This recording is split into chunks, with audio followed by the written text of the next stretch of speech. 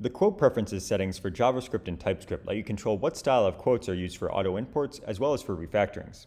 Now, by default, VS Code will actually try to infer this. So you can see that in this JavaScript file, my existing imports here are using double quotes. And if I go and trigger auto imports here, I'll just say content, you can see that the newly added import here is also using double imports. So VS Code will try to infer this and try to be smart by default.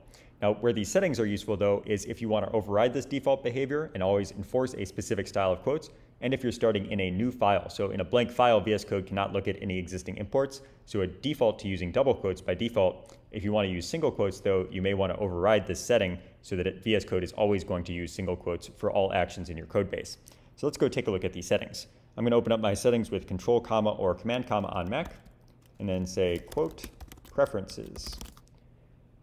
And we want the JavaScript and TypeScript quote preferences settings. These two settings behave the same way.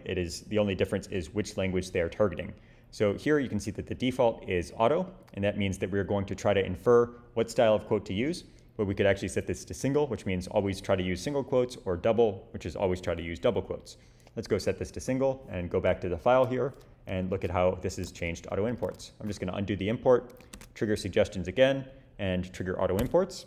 And you can see that sure enough, for the newly imported code now, it is using single quotes instead of double quotes as it was before.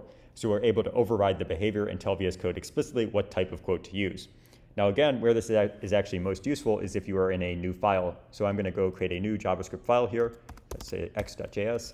Say trigger the same import again.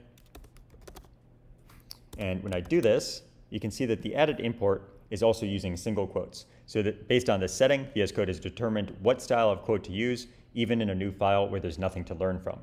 So that is the quote preferences setting for JavaScript and TypeScript. If you're working in a code base where the style of quotes are important, maybe if you're using a linter, for example, that is checking your imports and other places where you are using strings in your code base, you may want to consider adding this as a workspace setting.